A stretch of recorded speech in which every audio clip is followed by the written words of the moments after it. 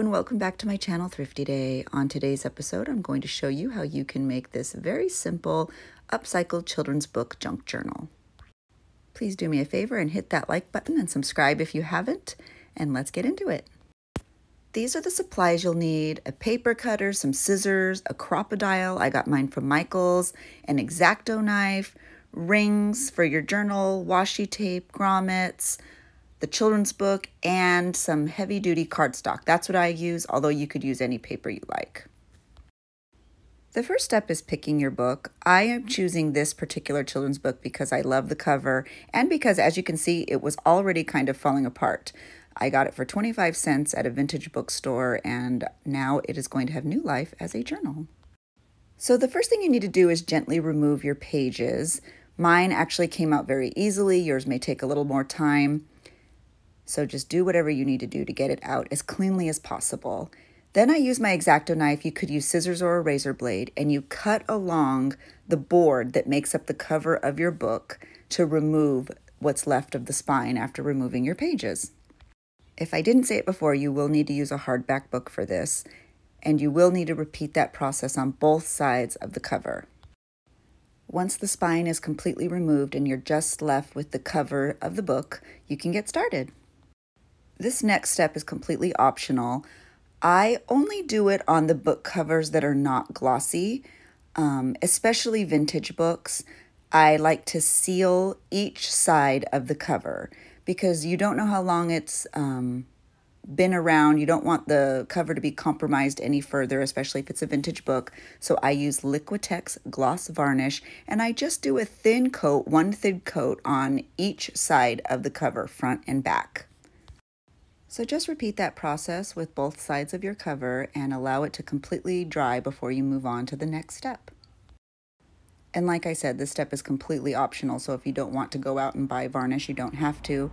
Especially if you're working with a newer book, I don't think it's necessary at all. But this was a vintage book, so I wanted to make sure that the cover was protected completely. So now that I've allowed my cover to completely dry on both sides, I can move on to the next step, which is adding washi tape to the inside seam of the book. Now again, this is a step that is optional.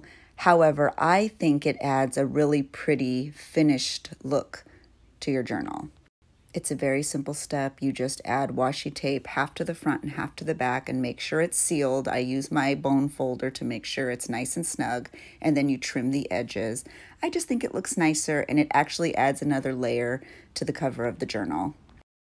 And since I'm a total washi tape hoarder, I like using it whenever I can. So once that step is done, you just need to set your cover aside because we're actually going to work on the book pages now. This next step can be a little bit tricky based on whatever book you have chosen. Sometimes pages will come apart very simply, and sometimes it's a process. This particular book was sewn in, so I was able to use my X-Acto knife to kind of loosen the threads and then pull it apart. The pages don't need to be perfect though, because you're going to trim all that excess off so that the pages will fit into your journal anyway, because you've removed the seam, so they're already a little shorter than your book.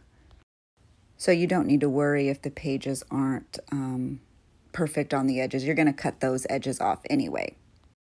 So now we're going to begin the process of trimming down those pages and so that they fit into your journal. And the way that I do that is I line up the page with the inside cover of the book and I make a tiny mark to use as a template. Now gather a group of those pages, and you can use scissors. I use a paper cutter because I can't cut a straight line to save my life. And you just cut right along that little line that you just made. And so as soon as you have it all lined up, you just slice away and you have the perfect size pages to go in your journal. And now what I do is I will use one of those pages as a template for the rest of the pages. So the process is the same. You just repeat it, you leave a little mark, and then you're going to use that mark as a guide to cut down your next group of pages. So as you can tell, the goal is to have the entire stack of book pages be the exact same size that will fit perfectly into the journal that you are making. And like I said, you can use a paper cutter or scissors, and once all your pages are the same size, you're done with that step. The next step is very similar. You're going to cut the cardstock down to be the exact same size as those book pages that you just cut. So the easiest way to do this is to use your book pages as a template. I flip that cardstock over to the white side. I get one of the book pages and I place it down onto the cardstock, and I make small lines to accommodate the size that I want to cut. These particular book pages are thin enough that I could actually fit 2 onto one piece of cardstock. So I went ahead and marked on the back side of that cardstock to cut 2. So now you're just going to use your paper cutter or your scissors to cut right along those lines that you just marked from your pages that you used as a template. And yes, you will need to repeat this process with the entire stack of cardstock that you have. And I do like to add about 20 to 25 cardstock pages per journal. So now what you should have is a stack of cardstock pages, a stack of book pages, and they should all be the same size. So now all you have to do is mix those pages in any way that you would like them to be arranged in your journal. I like to add 4 or 5 book pages and then 4 or 5 cardstock pages to keep the journal interesting and fun to journal in. But it's your journal, so you can do it however you want. You could even add notebook paper if you'd rather have an easier place or space to write for this journal. So once I've mixed all my pages together, as you can see, they're all the same size and they're all going to fit perfectly into the journal cover that I have waiting for me. The next step will involve your Crop-A-Dile, and like I said, I got mine at Michael's. I also believe they have them available on Amazon. So set your pages aside because you won't need those just yet because we're going to work on the cover. So the easiest way to do this is to use a cutting board or a ruler to measure out where you want your holes to be. Now, they don't need to be perfect, but you do want them to be spread out enough that the pages will turn freely. So I usually do mine about 1.5 inches from the top, 1.5 inches from the bottom, and then right directly in the middle, wherever that is on the book that you've chosen. Now I use the largest setting on my Crop-A-Dile, and I just go ahead and punch holes directly through the cover of the book. The Crop-A-Dile is great because it cuts through pretty heavy-duty books. Once you complete this step, you should have 3 holes in the cover of your book. So the next step is to get the back cover of the book because you do want those holes to line up perfectly. Stack your book cover together and just use that front cover as a template. Put hole punches in the back cover and repeat the same process with your Crop-A-Dile. So now what we will need to do is repeat the same process of adding holes, but we need to add them to the pages and the cardstock. So the fastest way to do this is to use your cover again as a template, line up that page, and use it to put small marks where you want to punch holes into your top page.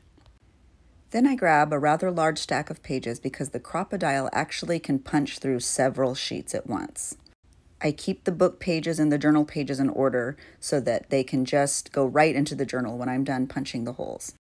I use a binder clip at the top to help hold the pages in place, and then I use my Crop-A-Dile to punch 3 holes where I marked. Once you've completely punched the 3 holes in that first stack, you can take off the binder clip and set that stack aside so you can start on the next stack. And yep, you guessed it, you're just going to repeat that same process until you've done all of the pages that you want to go into your journal. It sounds like a lot of work, but once you get the hang of it, it moves pretty quickly. If you have any questions at all, please leave them in the comments below. I'm happy to chat with you and help troubleshoot if you are not figuring out the process. So once you reach the end of your stack, you can get all your pages together and set them aside. We're nearing the end of our tutorial, so hang in there. The next step includes getting 3 small eyelets. I got mine at Michael's. I believe mine are about 1/4 inch, but I will leave the exact size in the comments below. You're going to want to place those 3 eyelets into the holes that you punched using your Crop-A-Dile. Then using the tip of the Crop-A-Dile, you're going to press down firmly, and that will seal the eyelets into the cover of your book. I'm not sure if you can see there what it looks like in the back, but they're in there nice and secure. They won't be going anywhere. So we are on to our final step. You are going to get 3 rings and put them through all those holes that you just punched.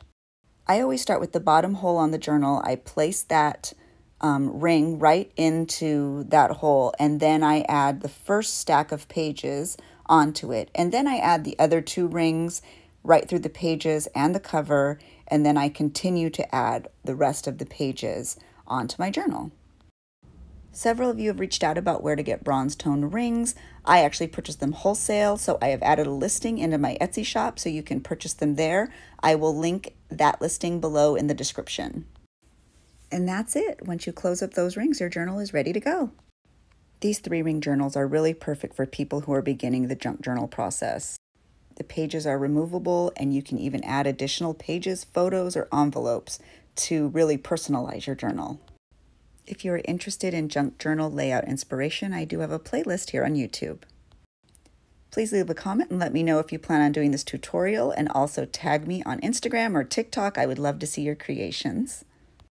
And please do me a favor and hit that like button and subscribe to my channel. I post twice a week. I have tutorials, layout inspiration, flip-throughs, so there's a little bit for everyone. Thank you so much for following along. I hope you were inspired. I hope that you learned something new, and I hope you have a great week. Bye.